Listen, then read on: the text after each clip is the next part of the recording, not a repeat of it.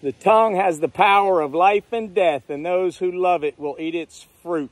Proverbs 18:21. Thanks for tuning in, brothers and sisters. Hello, world. Good morning.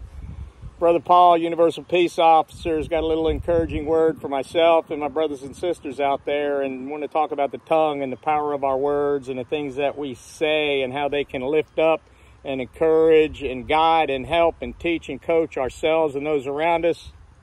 Or, unfortunately, they have the ability to discourage and to create animosity and anger by the things that we say. You know, James talks about ships being controlled by a small rudder, horses being controlled by a small bit, and then man having no control over his tongue on his own, and how the tongue is just a mouthful of fire and can spew all kinds of evil. We can curse our brothers that we can see, but then we'll try to sit here and tell God we love him who we can't see. So what are you saying to yourself, and what are you saying to those around you today? How are you using your tongue and the power of those words? I mean, God spoke creation into existence. So there's so much power in the things that we say, not only on the receiver of what we say, but even us as we say it, it can affect our spirit. So my encouragement for myself today is to make sure that my words are encouraging and uplifting, and that I'm trying to help those around me and help myself by speaking life, by speaking love, by speaking truth, by speaking peace, versus speaking anger and discord and frustration and despair. And I personally think our thoughts have a lot to do with our words, you know, because what's inside of our heart is going to be what comes out of our mouths.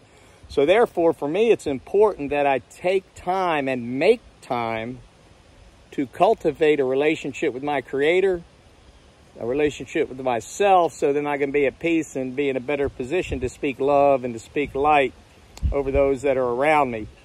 So be careful of the schemes of the enemy trying to deceive you and discourage you and put you in darkness. We don't want that. We need to stay in the light, stay close to the source, ask him to give us the light and the strength and the peace in our hearts and in our minds, so that the words that come out of our mouth are uplifting and encouraging to those that are around us.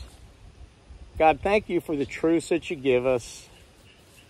Thank you for all the things that you do and you allow us to be a part of, and help us to see all the moments and the miracles along the journey, and help our hearts to be right with you and with ourselves, so that our words may be uplifting and encouraging and helpful to those that are around us. So I want to speak a blessing over all the world today, and just encourage you to know whose you are, know who you are, and then love others around you, and be kind and courteous with the words that you speak to those that you come in contact with, because you may be the only glimpse of God they get in that day. You may be the only time they get to hear the Bible that day. You may be the only time they get to have interaction with Jesus, with the Holy Spirit. So get centered, get grounded, renew your mind. Don't be conformed to the patterns of the world, but be renewed by the renewing of your mind, so that you can transform your heart, so that love and light and encouraging words come out. God, thank you so much for giving us the ability to speak. Lord, help us with the words that we say. Help our hearts to marinate and meditate on your love and your light and your truth, so that the words we speak are uplifting and encouraging to the brothers and sisters around me. God loves all of us, and he wants us to have joy and peace and compassion and love and harmony with one another, and we play a part in that process. So make sure, guys, you take time, get centered, get grounded, take care of your mind, body, and spirit, so that you can better love God, love yourselves, and then be in a better position to love others.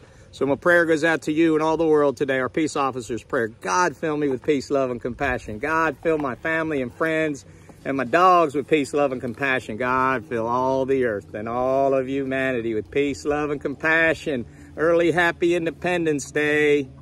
God bless the world. God bless America. Peace officers, out.